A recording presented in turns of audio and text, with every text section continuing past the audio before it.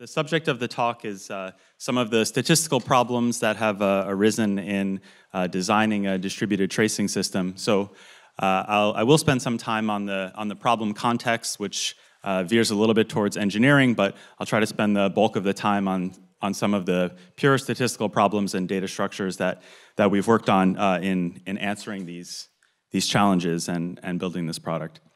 So a little bit about myself. So actually, I was a graduate student here a very long time ago, so lots of memories. I was an academic mathematician for a while. After finishing a postdoc at USC, I decided to leave for industry. For almost 4 years now, I've been at SignalFX. We're a real-time monitoring and alerting solution for time series data. A few months ago, we were acquired by Splunk, so we're now a Splunk company. A lot of people ask me, how's this been? Used to be in a startup, now you're working for a big company. Well, one thing I've noticed is that there are many more resources around in a big company, and one of those resources is of a legal nature, and so out of an abundance of caution, I think I have to put this up for a few seconds. So anyway, moving on. So after mentioning some of the background, I'd like to focus on three statistical themes. So the first is various data structures for doing quantile estimation, and in particular, I'll focus on a new version of a T-digest, which we've developed. Then I'll discuss the problem of undoing sampling bias, and then I'll say a few words about how to handle non-stationarity in this context. Okay. So as you've probably gathered from some of the other talks at this conference and other conferences, much of the world is moving towards microservices architectures, which basically means that instead of an application being deployed as a single monolith, it is broken up into little pieces that do some little subset of the work needed to run the application. So some may front databases, some may perform calculations, some may operate the REST layer.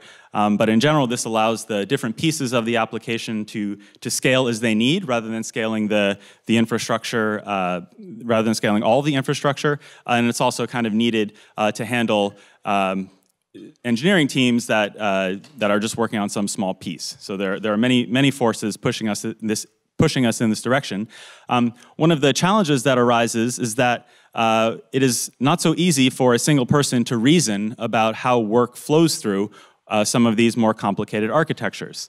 And so distributed tracing is generally viewed as a complement to more traditional methods like logging and metrics as a way of offering insight into how work is flowing through a microservices architecture.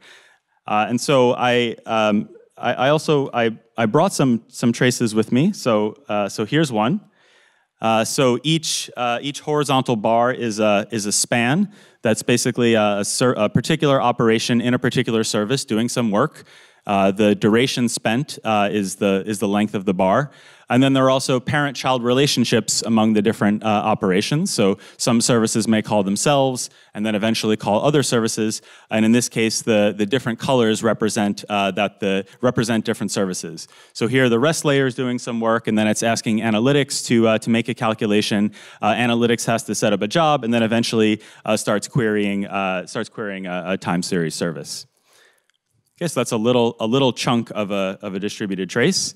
And then if you zoom out a little bit, it looks like this. So fascinating.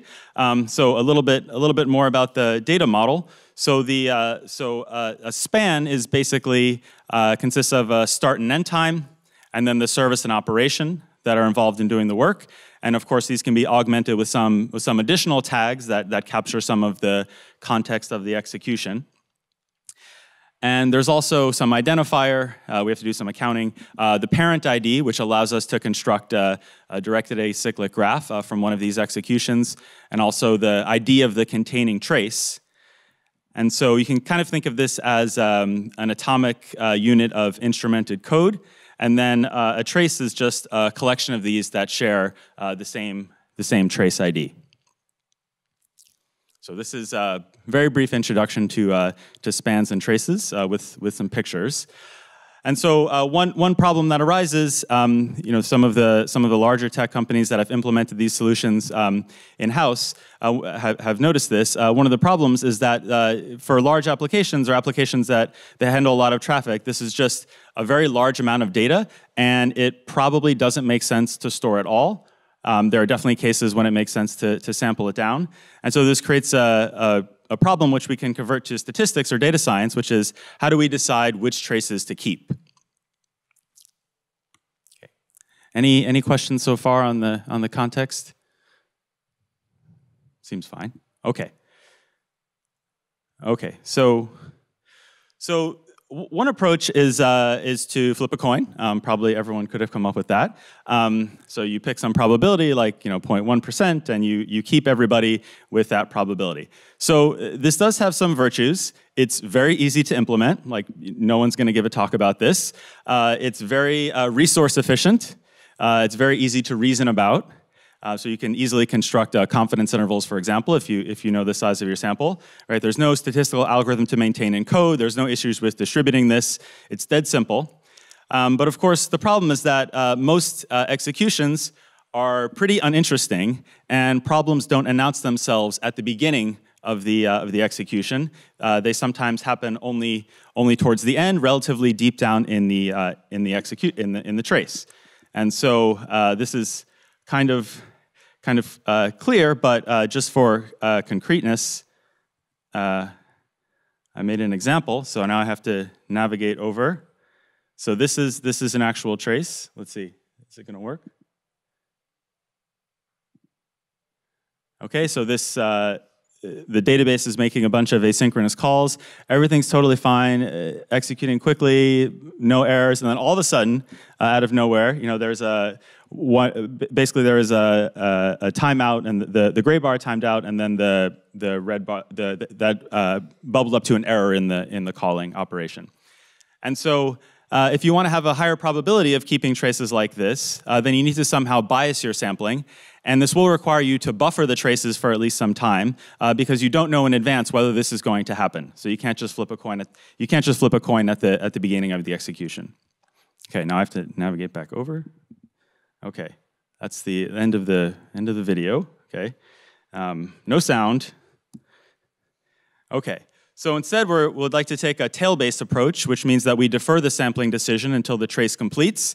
By the way, trace completion is not a well-defined thing, right? Spans complete, but traces don't actually complete. And then show a preference for interesting traces. Okay, and so what are some heuristics that come from this business context? So what makes a trace interesting? Well, latency is interesting. So a span or a trace that takes longer than it's supposed to is interesting, could reveal some problem. A span or trace that has an error on it, especially if the error rate is generally very low for that operation or endpoint, is interesting. The overall frequency of execution is interesting. So the authentication layer may have a very large volume of traffic, but all of those executions are basically the same. We don't really need to keep very many of them, but relatively rarely used services or operations may surface more interesting patterns that would be hard to detect by a head-based sampling strategy. And then there's also some interesting anomalies in the structure of a trace. So does this execution tend to have a particular graph shape? And then if it doesn't, what does that mean? Or does the vector of span counts tend to be in a particular location in a vector space? And if we see a cluster growing somewhere else, does that mean something about the execution? And so the challenge will be to develop some ideas for tail-based sampling while preserving some of the virtues of head-based sampling, namely the ease of implementation, the not using excessive resources, and allowing for the calculation of summary statistics. Okay. So I'll try to communicate the main idea in a cartoon example. So let's say we give ourselves a budget of 30 traces to keep every minute. And we have an application with 3 endpoints. GetThing generally receives about 1,000 requests a minute. The median latency is 300 milliseconds. Create has 100 with a median of 400, and update has 10 with a median of 500. So the idea will be to divide this budget up with a preference for the infrequently used endpoints. So we have 30, let's give 15 to get, 10 to create, and 5 to update. And then within each of them, we'll prefer the abnormally long or erroneous traces. So our target might be, for example, among those 15 we're going to keep for get, let's keep 3 under the median and 12 over, for example. For the other ones, 2 and 8, and so on. Okay, so this is kind of a cartoon of an algorithm. In a little bit, and we should do something similar for error rates, but this is actually a bit easier because we don't have to track distributions, it just counts. So in a little bit more detail, we'll form a sort of forecast for every endpoint. You can view this as a multivariate forecasting problem. So what is the expected volume of traffic I should receive for this endpoint in the next minute? Divide up the budget among them, and then perform a kind of biased sampling for each endpoint. Okay, and so maybe I'll breeze through this rather than use allocation by the sort of Senate or House rules. We'll apply a concave function to all of the contributions and then divide the budget up that way instead. And so one consequence of this is that you can see parts of in some cases, you can see parts of the microservices architecture that you may not otherwise have seen. So a common way to visualize a set of traces is to sort of glue all of the dependencies together into a graph to see how the data is flowing through it. And so first I have here the graph corresponding the graph made from a set of traces that were sampled via the head-based strategy, so with some fixed probability. And then taking into account the overall frequency of execution, we actually discovered a new service and then a new dependency. So of course, it's sort of easy to understand that this would happen theoretically, but it happens in real life. Okay, so what we'd like to do to show a preference for the traces and for traces and spans that took longer than expected, we need to be able to answer questions like, how unusual is it for this operation to take 250 milliseconds to respond? And so this demands a sort of ranking data structure. So a data structure that can support CDF or quantile type queries, should be neutral and representative. So even if our sampling is biased, it should reflect, it should have the correct values that reflect the overall population, not just those we decided to keep. It would be great if it had a sense of time, maybe some kind of exponentially weighted structure. And of course, since we want to make this scalable, the data structure should be as small as possible. It should also be mergeable, so that if many machines are operating this, we can glue the results together and still have a good estimate. And it should be able to operate incrementally, so we can incorporate one data point at a time. Okay, and this leads us into the world of data structures for online quantile estimation. And so I'll just briefly show how you would use one of these. So if you don't have one of these, maybe you're allowed to keep 20% of a particular endpoint. You would sample like this. So the horizontal axis is the quantile space. Sorry. If you know the median, maybe you would do something like this. Show a preference for those that took longer. And if you knew the distribution itself or some approximation, then you could sample like this. So this is showing the probability of retention or the sampling probability as a function of the quantile. Okay, and of course, all of these will have the same integral, so that they will overall keep, say, 20% of the executions for an endpoint. Okay, and so if you use the green curve, what do you get? Well, first the blue curve is head-based sampling, and so if you run this on a data set, you might get a distribution that looks like this. And if instead you use the green curve and show some preference for the right side of the distribution, then you would get something that looks like this. Okay, so the horizontal axes are almost aligned. The vertical axes are actually a little bit different. So I will say these distributions look sort of tame, but this is in log axes, and in general, these latency distributions have quite a bit of positive skew, which is something we'll return to later. Okay, So there's a similar story for errors. So if you show a preference for errors, you can keep more of them. And so since there are maybe some, I don't know, scientists or mathematicians in the audience, you're probably saying, well, thanks for the screenshots, but why does this work? Okay, so let's talk a little bit about different data structures that can do ranking. Okay, so one proposal, so without doing any ranking, one proposal would just be to, say, maintain a rolling mean and standard deviation, and then make the sampling probability a function of the z-score. Okay, but this doesn't behave so well for distributions with a lot of skew and possibly with a large chunk of outliers. So there's a way to extend this to make it a little bit more accurate, and this is the so-called moment-based quantile sketch. So of course, if you have the first two moments, you don't know that much about the distribution. But if you know all of them, you can reconstruct the data set and therefore any order statistic. But you could do something in between, which is keep a handful of the moments and also some of the log moments. And then for all of the distributions realizing those moments, pick the one with the largest entropy and use that to estimate quantiles. Okay, and this is the so-called moment-based quantile sketch. And just like using just the z-score, you're maintaining just a few statistics for each data set, and it's very easy to merge them, so across time or across space. So this has some good properties. We didn't use this, but it's something that's out there. Another approach is to use reservoir sampling. So to keep a sample where the probability of being in that sample depends on where you are in time. So if you're very recent, you have a high probability of being in the sample. If you're older, you're much less likely to be around. And then this device can be used to support CDF and quantile type queries. So this is another option. What we ended up using after some experimentation is the so-called T-digest of Dunning and Ertel. And this is basically a form of dynamic histogram.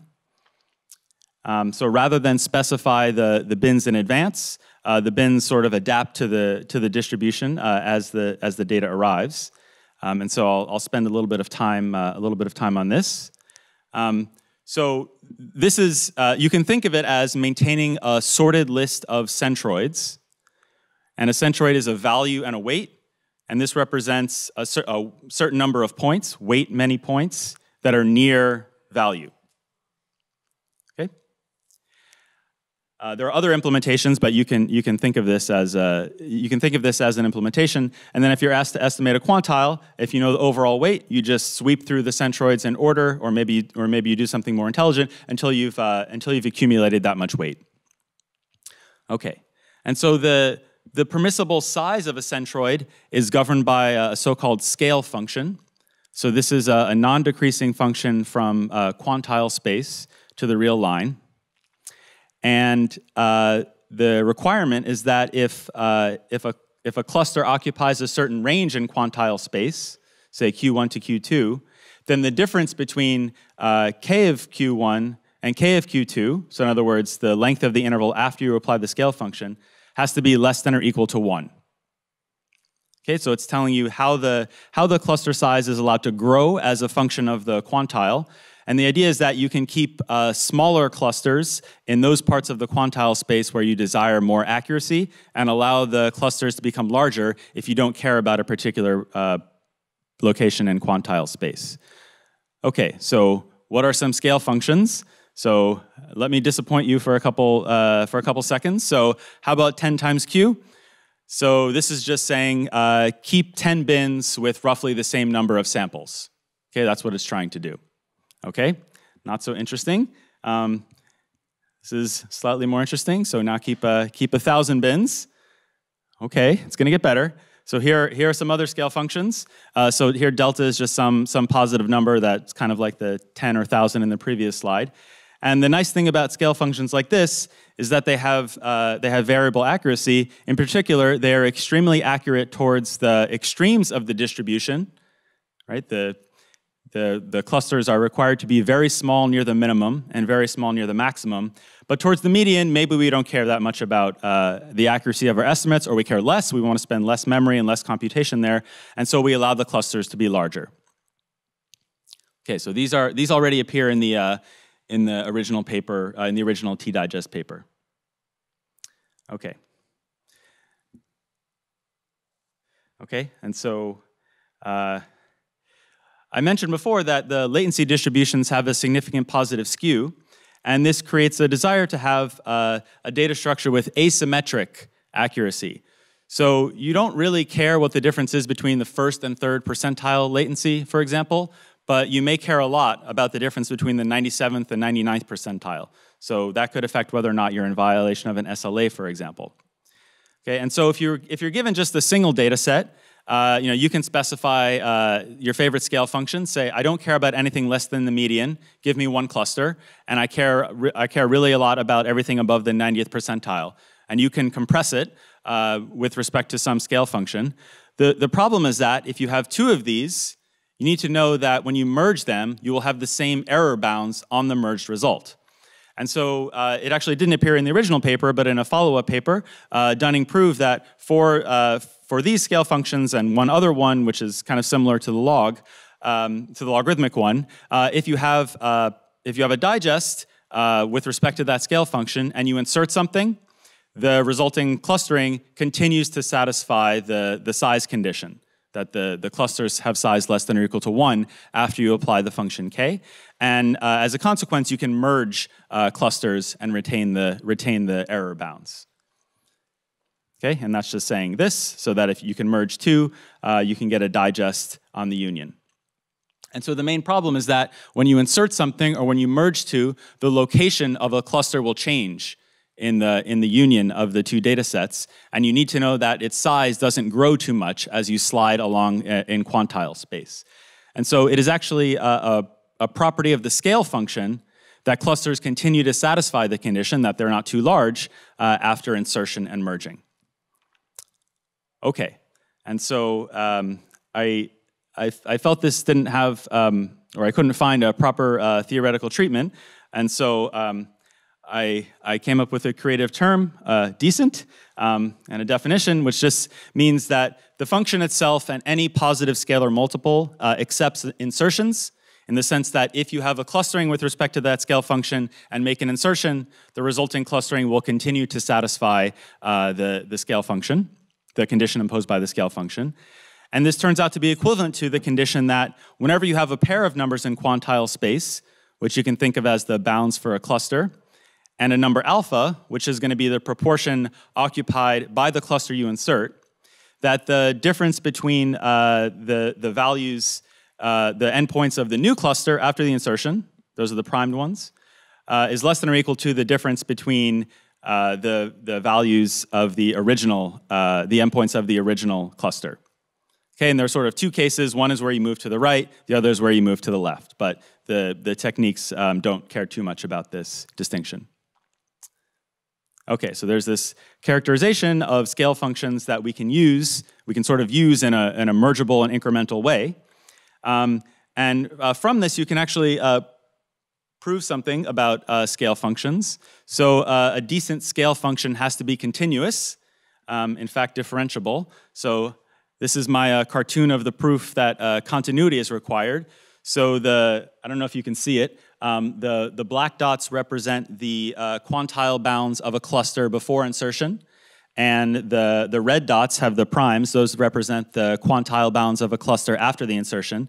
And so the idea is that if you have a point of discontinuity, then you just imagine you have a cluster very close to that point of discontinuity, where the difference between k of q1 and k of q2 is very small compared to the difference between the values, the right and left-hand limits at the point of discontinuity, right? And then you just make an insertion that pushes exactly q2 but not q1 over that line, and then the k of q2 prime minus k of q1 prime will be much bigger than k of q2 minus k of q1. Okay, so and there's kind of a similar argument for differentiability.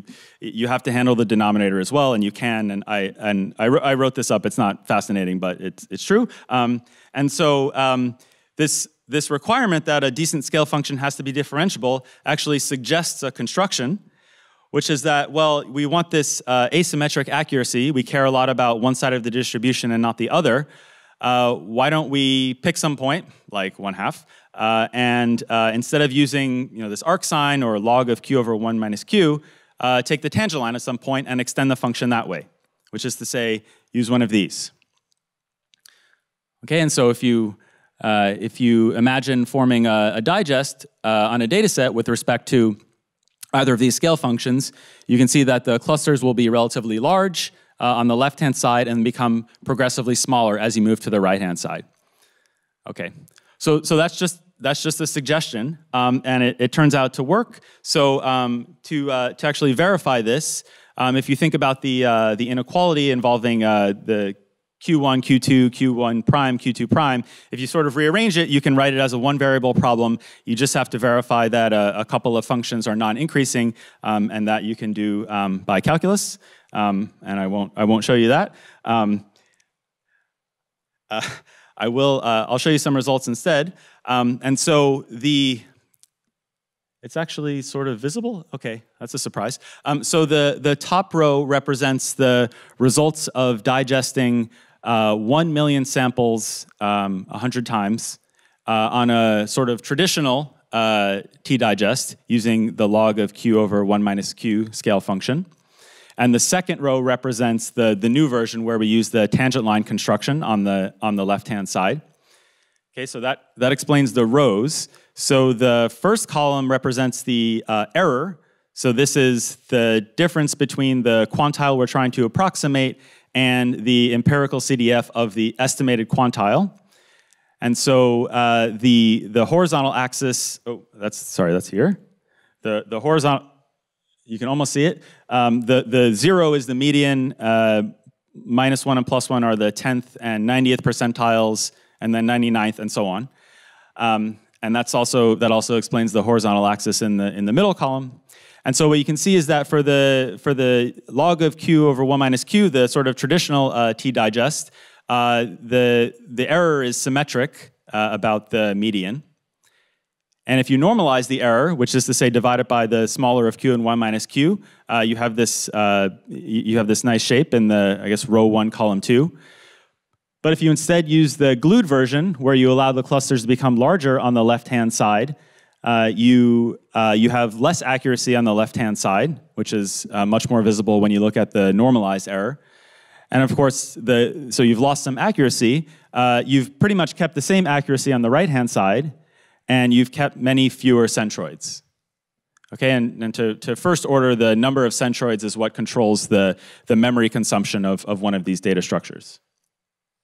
Okay, and actually it's kind of a side note, but you actually save some CPU as well, because when you do the merging, you have to evaluate some transcendental function, and so now we only have to evaluate it half of the time, roughly.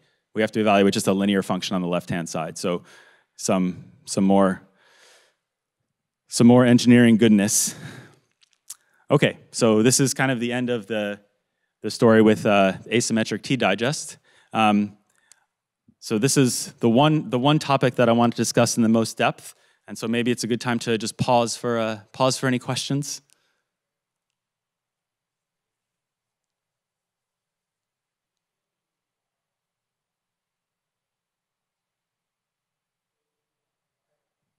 Yes. I'm having a little trouble interpreting the graph on the right. The centroid. The centroid counts, yes. So, right. So I ran this experiment 100 times, and so on the left panels, it's a box and whiskers plot from the 5th to 95th, and then the interquartile range, and the median is in orange. And then in each of those runs, you get a certain number of centroids, and I'm just showing the histogram of the number of centroids. And so in this case, I used delta equals 100. So generally, the number of centroids is close to delta. And so if you use the log of q over 1 minus q, you get, it looks like 70 centroids most of the time. Whereas if you use the asymmetric version and allow compression on the left-hand side, you only have to keep about 40 centroids. Yeah. So sorry. Yeah. The horizontal axis on the rightmost column is number of centroids in the data structure.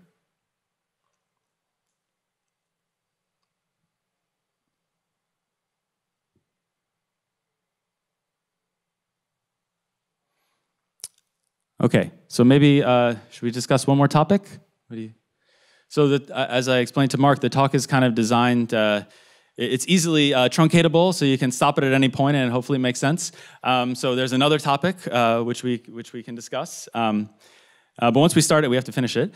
So one problem is that when you intentionally bias your sampling, you show a preference for the traces that took longer than you expected, and then you, for example, calculate a percentile on that data set. It's wrong, and you would like to know what the baseline actually is, and you would like some accurate characterization of the steady state. And so the way we solve this is to also record the sampling probability when we decide to retain a trace. And so to kind of demonstrate how this works, you can imagine a generator spitting out examples from a distribution and recording the truth, a sampler that keeps a biased sample, say 10%, maybe according to the green curve from some slides ago, and then you can compare these. Okay, so I take, there's a data set. Very cool. There's a weighted sample according to the green curve, or something qualitatively very similar. So we really try to keep the long guys. And then when you use if you record also the sampling probability, then you kind of have the same thing. And you show this to people, and they're like, it looks great. And that's probably not good enough for you. To just say a little bit about the quantitative methodology, one way to measure the difference between distributions is the relative entropy, which is kind of saying, in this case, how much information do you lose if you pass from the full data set to the weighted sample that you've decided to retain. Okay, so it's a certain integral. This is, by the way, a non-negative number, and it's 0 exactly when P and Q are the same, which is to say the distributions are the same, and it's not symmetric. So then what you can do is say, well, if I start with the full data set and construct a uniform random sample with the same sampling probability, say 10%, I can understand, I understand roughly how much information is lost, and I can compare that to the bias sample. So in other words, I calculate first the relative entropy between the full data set, the truth, and a sample constructed by sampling uniformly at random, to the relative entropy of the full data set with regard to the weighted sample with the same sampling rates.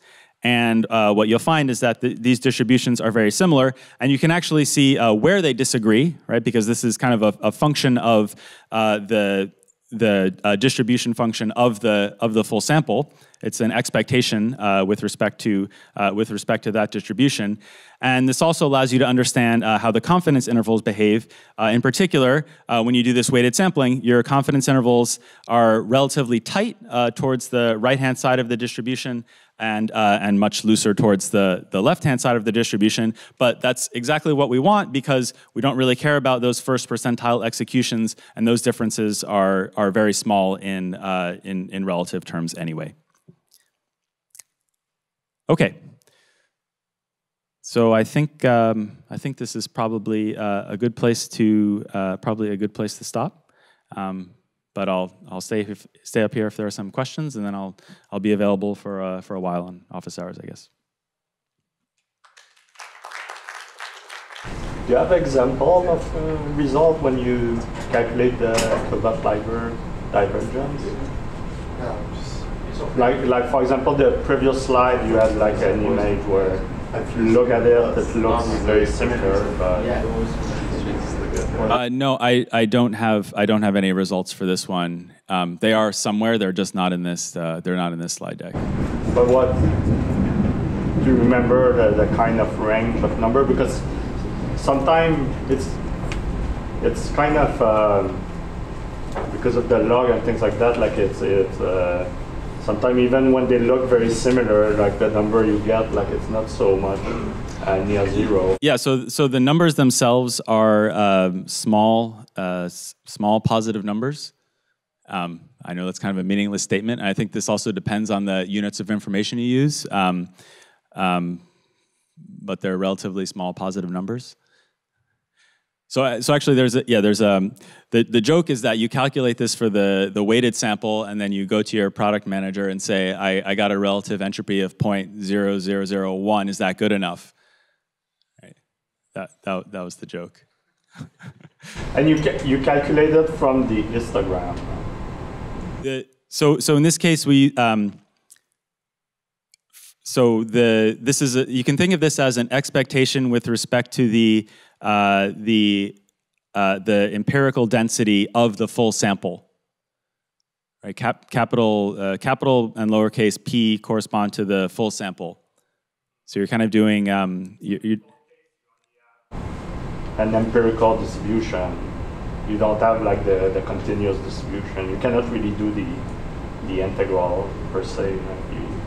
You do it as a histogram, just like adding the area of the rectangle or something. Yeah, that's right. I mean, you do some numerical integration. Yeah. I mean, in fact, the samples are drawn from some fixed distribution, so you could do it as a continuous integral. I don't think that would change the results very much.